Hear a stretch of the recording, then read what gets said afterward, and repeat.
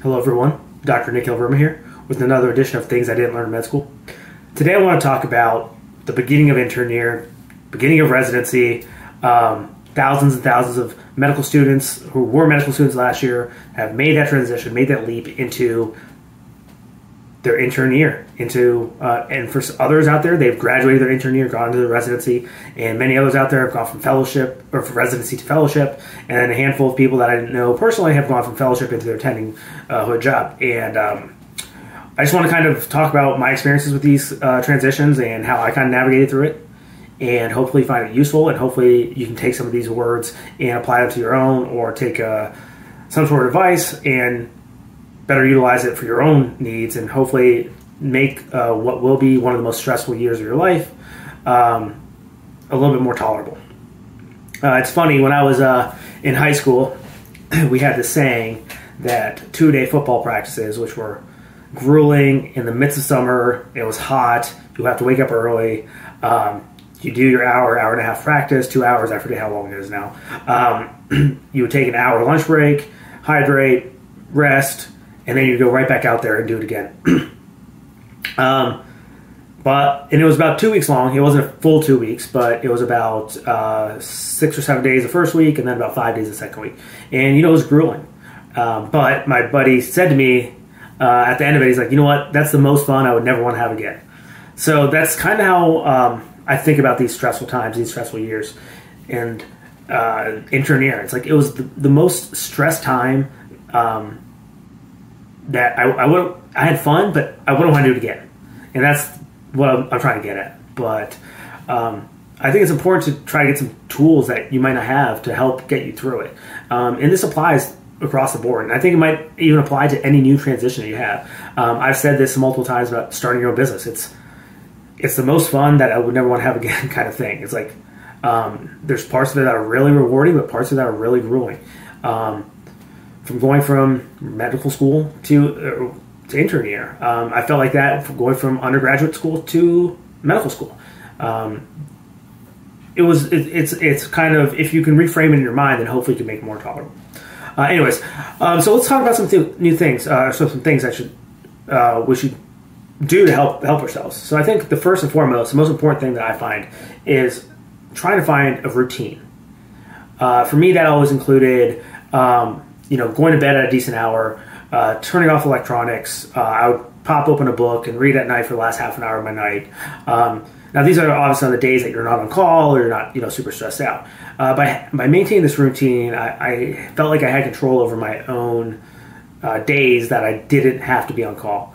I think that was a really important thing that I needed in my life. And this routine can be different for everyone. I do think it's important to have good sleep hygiene, include good sleep habits, not taking electronics into the room, not scrolling Instagram or YouTube or Twitter until the midst of the night and then just falling asleep and waking up. I think if you read the book by Matthew Walker, Why We Sleep, or follow any of the newer sleep data, you'll kind of see why it's so important to sleep. And if you haven't read that book, I highly recommend it. I think that was an important routine for me. The other things that I would do, I would wake up early, I would drink some water, I wouldn't jump into the internet. It was a little bit different when I was going through intern year. I didn't have as many social media outlets as we do nowadays, so it might be a little bit different for you, but it's just something to think about. Whatever it takes for you to get in a positive mindset, positive mood to get through the day. I have been an avid meditator since around med school, about third year of med school. I've been doing it, on and off, 20 minutes a day, 15, 20 minutes a day for several years now. And, some weeks I go out without doing it, but I think that meditation practice was something that I really explored heavily at that time. And it was just kind of a routine that I knew if I continued to do it would at least help me mitigate the stress day in and day out. I was a very big heavy user of Headspace, the app. I think Calm is another good one. More recently, I've transitioned to something called Othership, which is more breathing techniques that can either help start the day, but also have sessions that can help you wind you down at the end of the day. Sam Harris has a great app. Waking Up. I think that's another great app. And, find what's best for you. I think it was a good habit that I had, and it really worked for me. Kind of the same ideas of sleep habits and routines and healthy lifestyles. I maintained as best as I could workout schedule as I could. And this is tough. This is tough for everybody, I think. So what I ended up doing is I got a pull-up bar for my house or my apartment, and I got a kettlebell, and I had a couple dumbbells. So if nothing else, I knew I could at least bust out 50 kettlebell swings, 100 kettlebell swings, 50 to 100 push-ups, 30 to 50 pull-ups, and at least I did something for the day. And these were kind of things that helped me. I also chose to live next to a gym about half a mile away, so I could easily run to the gym, I could drive to the gym after work, and get in a quick workout. So, this is something that helped me out. I think it was important for me in my sanity and to help me get through intern year. So I think that's kind of all those things are said. I told you what worked for me. I think everyone's a little different. I think the most important thing is, like I kept saying, is find that routine, find what works for you, find what makes you happy, and then kind of continue to do those things. Find time for it, because if you don't find time for it now, you may not find time for it later on in your life as well. And I think that's important to keep those things that you do that keep you happy. So let's talk about the actual in-hospital setting. I think we're all getting a little timid, a little bashful. Some people come off overconfident. Some people come off as rude. It can come off as many ways. So I found the best thing that helped me when I was navigating through this my intern year is I was just super, super involved with everyone. I would talk to the nurses. In fact, we would get done with our morning report. I would go and round with the nurses and get their morning report. And you know what it did? Is not only did it show that I was taking interest in the care of the patients, but what it also did is I got the night report, so I didn't have to go hunt down the nurse and ask them for whatever happened overnight. I had it already. This isn't feasible for every single patient, obviously, but over time, what ended up happening, the nurses saw that I was doing it. So what they would do is they would come to me early in the morning when they saw me and say, hey, let's just run the list real fast. So they would run the list with me. So that way, I kind of knew what I had to do when I was going in and talking to each patient. And I wasn't talking to the patient and kind of missing the nurse. I had it all ready to go at the beginning of the day. My organizational system to see the patients was to take each face sheet of the patient, fold it in half, write down everything the nurse said on top, make a line, write down everything the patient said next, make a line, then all the order, and then whatever the consult said, make a line, and then whatever I need to do for the day for the patient, and make a little checklist.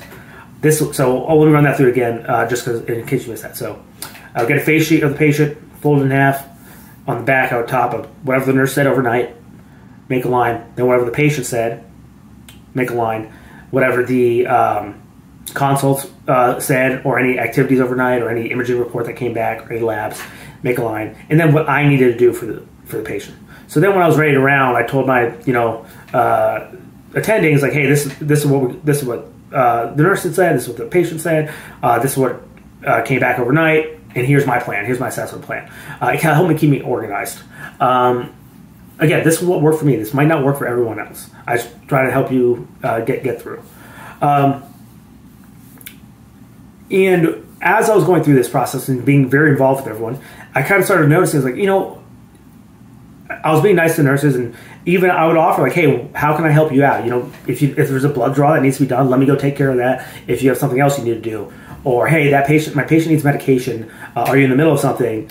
Let me go help you do something. So let me go take that off your shoulders. If you can go get the medication, because I can't go get the medication out of the PACS system, but I know you can. So it was kind of a push-pull and those kind of things. And then even better was, a lot of these nurses, they do a lot of these things that we don't get a lot of hands-on as medical students sometimes. So when we're putting in tubes or catheters or NG tubes, or just seeing other procedures, like they knew how to do it. They've seen thousands and thousands and thousands, and maybe they haven't performed them, but they can kind of watch over your shoulder and help guide you. Of course, you're going to have an attending there, and you're going to have senior residents there, but when they're there, it was a great tool to kind of learn how the hospital system worked from that angle. So I didn't only do this with the nurses. I went to the pharmacy rounds. I would sit in with the pharmacist whenever they were on the floor. Instead of like calling them, I would try to find them on the floor when they were rounding. And I would sit there and talk to them about our patients and kind of run the list with them. I think there's so much more personability when you can go and sit with somebody and talk with them and kind of, hey, how can I help you? Like, this is what I look like. So it's not just the face. I think it's important. And that's kind of how I handled it. The same I did with the unit clerks.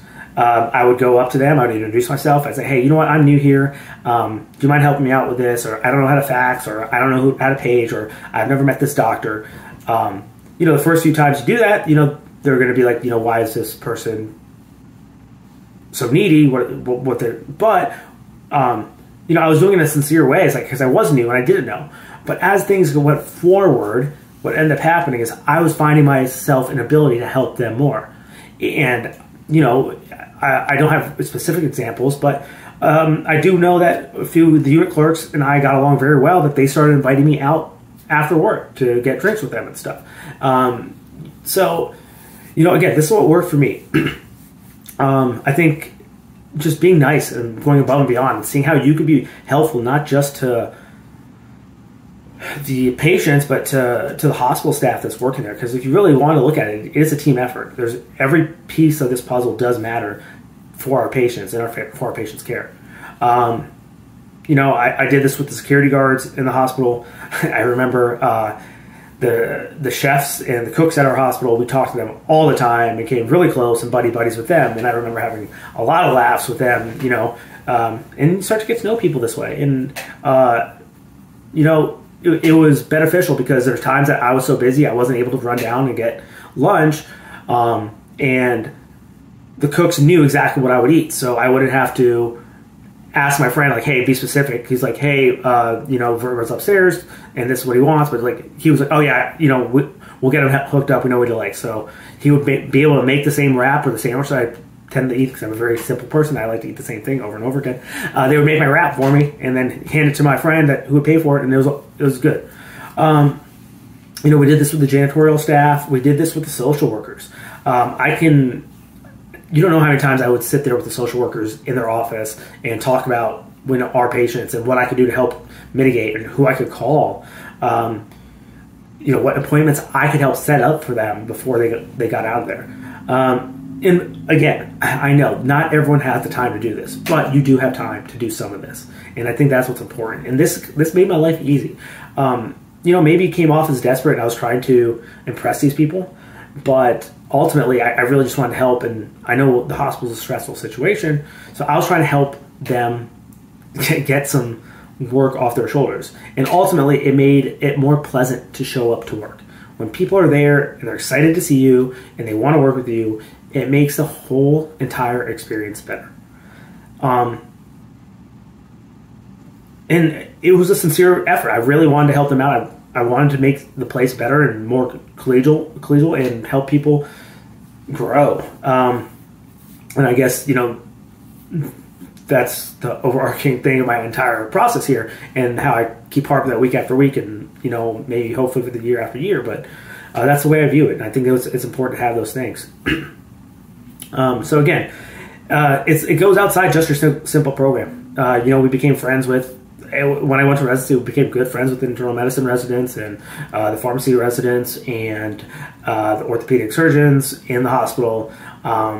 You become close with these people, and you should, because you're expected to work with them for 1, 2, 3, 4, and then maybe longer, many years to come. So it's important to have those good relations. And to put some personality behind the people that you're talking to every day. So anyways, if you're a little bit on the shy side, that's okay. I still think that there's ways to do this, and you just have to find a way for this to kind of work for you. So really, that's a big thing I wanted to talk about in the hospital. It's always unfortunate because you hear this year after year when the staff is starting to badmouth the resident, and maybe staff was badmouthing me, and maybe they didn't like me as much as I think they did. There's definitely people that didn't like me, but it at least made my day go by smoother and faster if I could get in there and have a better relationship with the people in there. So I think that's, the main point I want to say about, the staff at the hospital. But I think the other thing is, your other co-residents and your co-interns, I think the important thing there is to, be a team player. It's kind of goes without saying, but I think I would say it happens so often in every residency program that there's 1 to 3 to 5, depending on the size of the residency, people that just aren't team players. They refuse to take on their own work, but they would also dump work on others. And I think dumping work on others is one of the worst things you can do, because then you're turned off by that person. And then showing up late for rounds, showing up like sleeping in, missing your call, not answering your pager, all these things are kind of annoying as a collective. And it's like, it's not fair for me to take on the work of other people. And when you start missing days, and when you start not answering your pages, and when you show up late, these things add up over time. And you want to be friends with these people. You're forced to work with them. They don't necessarily have to be your best friend, but you're going to have to work with them for a year, if not longer. So it's in your best interest to try to find a way to get a working relationship. And I think the best way is just to be a team player. I have an example of my intern year.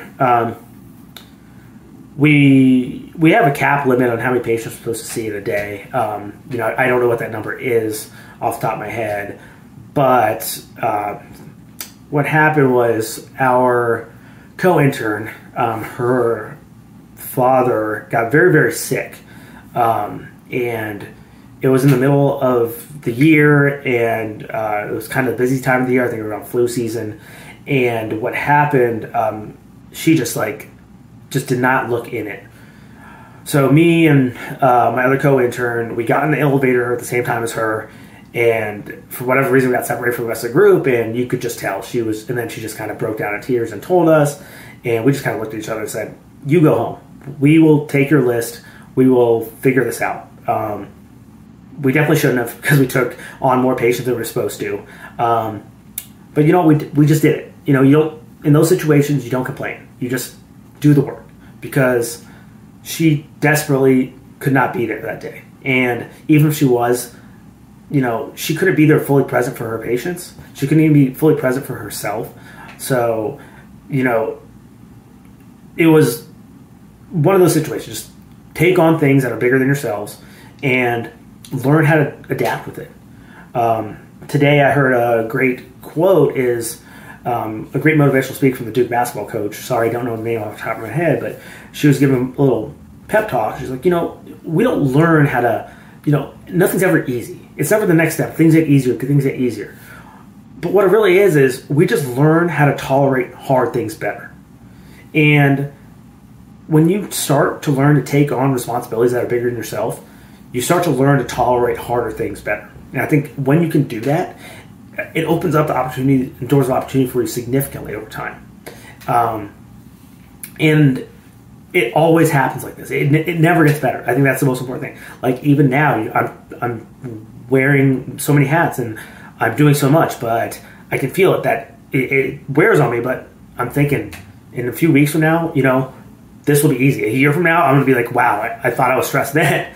But these are good things. You learn how to tolerate these stressful things a little bit better.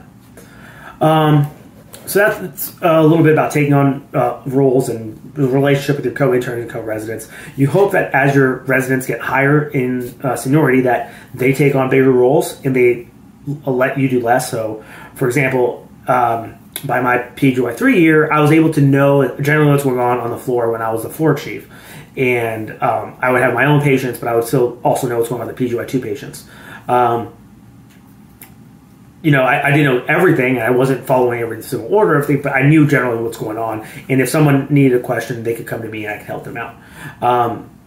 And I wasn't trying to purposely dump work on my co-residents at that time or my junior residents. We were splitting time, and if they needed help, you go and do the help. And again, this is not like everyone's perfect. There are days that you get stressed out, days that you maybe didn't show up fully as you should have. But and I'm probably guilty of that myself, and a few times do come to mind. But the general attitude towards it should remain the same. That's kind of how I approach it, and I recommend you approaching it too. And this comes to another point. Relations and your co-interns and co-residents. A lot of people, or even they don't have to be your co. They could be, a resident in the hospital, or even nursing staff, or X-ray, or whoever. It doesn't matter. Getting involved relationship-wise with someone in the hospital can be a very, very slippery slope. Sure, we all hear these very good, cool success stories, but I'm probably pretty sure, certain, 99% that it is more troublesome than not. One side of the relationship is going to take a lot of offense to what happened and what's going on if it doesn't work out, and it can make for a miserable year for multiple people, not only for that person or for yourself, but directly the people you're working around. So if you're to do it, the cautionary tales out there.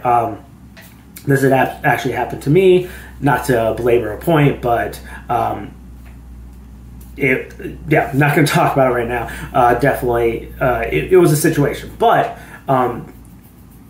because that situation became very hard for me personally, it was a good time for me to kind of sit back and look back at life and kind of get back into my routines. And I know I kind of started with it, I'm not quite ending, but I want to circle back to that I started, doing some things that are outside of my ordinary. Well, first I would say I got very anxious and very, depressed, and I didn't want to be at work when she was there, and it was kind of a whole thing. And what I ended up doing was just really took control of my own mental health. At first I was trying to maybe self-medicate and binge drinking on the weekends, and that would mess up my sleep schedule during the week, and I couldn't sleep. And so I'm like, I need to do something now. So I quit drinking for about 3 months. I started yoga. I started meditation heavy, and I started talking to a therapist. And with all these things that kind of slowly over time, things got better. It got me not only in a better place mentally for myself, but for my patients and for my bigger picture and for everything. Definitely not happy at that time, but I think it was one of those things that you needed to go through. So I think using yoga and meditation as a part of your routine, and for those of you that are going through a harder transition like I was, it might be worth your time to talk to a therapist or a counselor and get you through that information, or get you through that situation. Because, if you don't deal with it when you're at the beginning, life just gets more stressful and more busy down the road. And if you don't get the tools in place to deal with it then in the long term, you might never have the time to deal with it. And they can come full circle and blow up in your face and cause some massive issues, doctor suicide is amongst the highest in the United States. We don't want that. We don't want to lose our colleagues. So I want you to really take that to heart. And if you're going through a hard time, it's okay to ask for help. It's okay to go through these hard times as well. But you need to know your limitations. And, at the same time, I learned to say no. I learned to say no a lot. A lot of my co-interns were going out to drinks, or they're going out to a party, or maybe a show or a play. And I'm like, I'm just going to say no, because I was not in that state of mind or that place to go do those kind of things. And it wouldn't have been beneficial for me to be around them. I was able to get over all this, and I was able to hang out with them towards the end of the year, and it made, the last few months there very pleasant and very joyful, and, all that good stuff. But I had to find friends not only outside of the hospital, but outside of medicine in general. So I have a group of really close friends from medical school that I talk to just about every day. We have a group chat, and we talk every day, and it's good because we can kind of bounce ideas off each other, complain to each other, and then we're not taking these complaints to work to our other colleagues, and we kind of get at one another. We've been around each other for all these years, and we're really close. So I'm closer with them than I am with a lot of my other friends growing up. But at the same point, is like I said, you still need friends that are outside of medicine. So I have a lot of friends who are from high school that I still talk to just about every week. And that really got me through things. So it was easy to talk to them. I could go visit them when I wanted to. It was good to have these other friends outside of medicine that I could talk to about other things. So, I like to play sports. I like to talk about sports. So they were a good group of friends to talk about that kind of stuff. But directly in residency, my intern year, I found a group of friends that are outside of medicine, playing basketball with them, or yoga, or I just found a group of friends, and that got me away from that feeling that I needed to be around the interns and my program the whole time. And even in residency, I had a good group of residency friends, and we hung out a lot. But I also played flag football every weekend, rain or shine, on Saturdays. Played in the snow a few times. Played in sleet.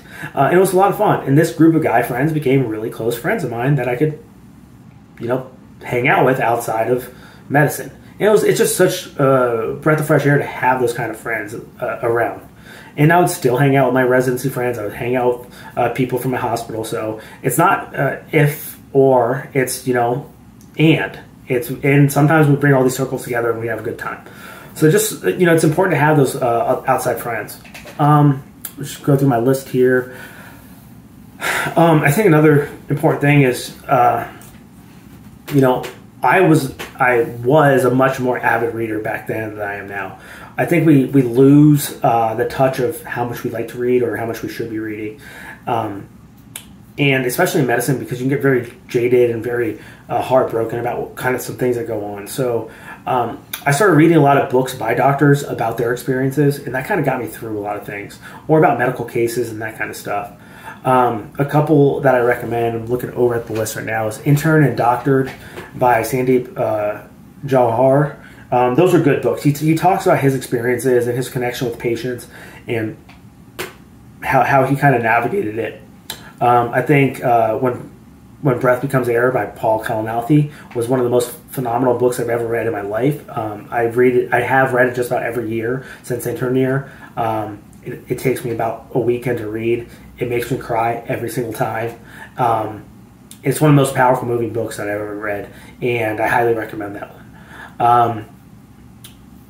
The books by Atul Gawande, Being Mortal, Better, and Complications. I think all three of those are good books. Again, it kind of navigates you through the healthcare system and kind of what's going on. And Being Mortal really gets down to the morality and what do patients want? What are we doing? What's the good that we're trying to put out in the world? Another book, Brain on Fire by Susannah Cahalan. Callahan. She, not a physician, but she was went through this mental breakdown. I'll just say that because I don't want to give you a ruiner of the book. And it's a phenomenal book, especially if you've lived in New York City, and you should definitely pick that one up and read it. Those are some books that I really enjoyed and got me through. I know my colleagues, they really were into the Harry Potter books. That got them through. And I think it's all up to you. I think reading is such an important thing. And I'm not saying you have to read a novel a day or a book a day. It's just pick up the book, read 5-6 pages, put the book down. If you don't like the book, throw it out. I do that all the time. I will literally pick up a book and read 5-6 pages, and I'll even buy it. I'll spend $20 or $30 on a book, and I'll be excited. I'll read the first few chapters. I'm like, this is boring, and I just put it aside. You don't have to be locked into a book that you buy. I think Kindle's great for this because of that, but reading something outside of medicine, it can even be related to medicine at least, but just reading these kind of things, it does help a lot. I talked about saying no to things, saying no to weddings, and saying no to things that just don't fit your social mental calendar. But on the ultimate other side of the coin is, you should also learn to say yes. You never know what opportunity is going to be behind that yes. And in residency, I got an opportunity to go work at a sports medicine fellowship, and the doors that opened up with the people that I met from that has been paying itself back ever since. Just saying yes to that one opportunity.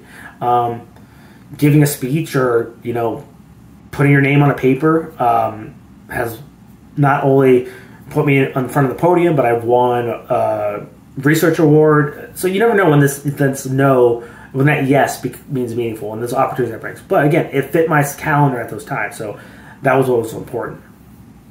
Let me see what else I got here.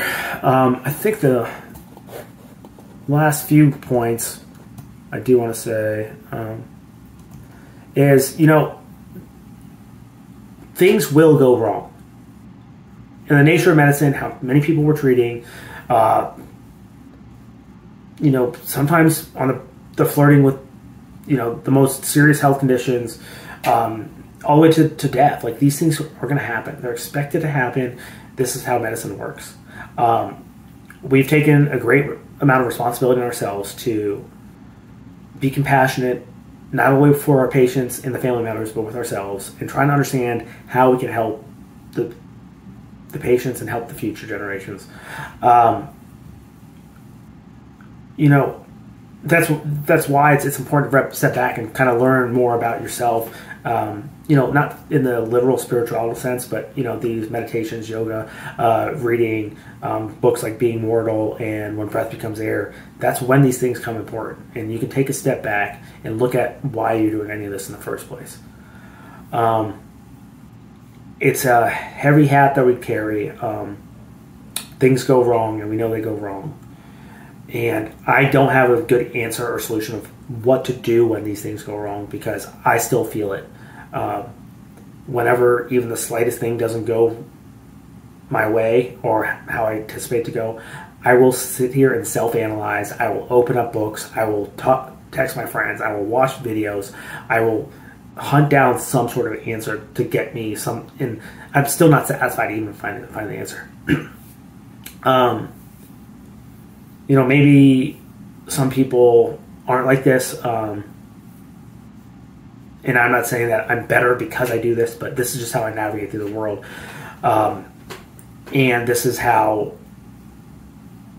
I remind myself that things do go wrong. No matter how good you are, no matter how many times you've done that procedure or done that thing, things can always go wrong. So you always need to be learning. You always need to be, keeping your ego in check and making sure that you're doing the right things by keeping up to date with your certifications that are necessary and your skill set, and continuously learning so we can help people. And the absolute final thing I want to say is, if you are going through your intern year, residency, fellowship, is, call your parents, call your family, spend some time and talk to them. They miss you. They know what you're going through, and they're proud of you, but they don't want to bother you because they know how busy you are. So find the time to give them a call. It can be a 5-minute call. It can be a text message. That was probably one of the biggest things that got me through intern year. Was, my family was a few hours away, about 3.5, 4 hours away. So if anything ever went bad, they could come up for the weekend or I could go down. But just having them so close was important. I was able to see my brother twice during my weeks off, my 5 days off, whenever. So during intern year, and that was great. I missed out on a lot of weddings. I missed out on a lot of birthday parties. I missed out on a lot of football games. So being able to have my family there was very important. So anyways, I hope you guys find this useful and you find it interesting. If you made it this long, why don't you guys drop me some comments and tips at what you think to guide you through intern year and residency, or even your transitions into fellowship or after that. So please share it with your friends, family, whoever might find this useful, and we'll talk to you guys soon.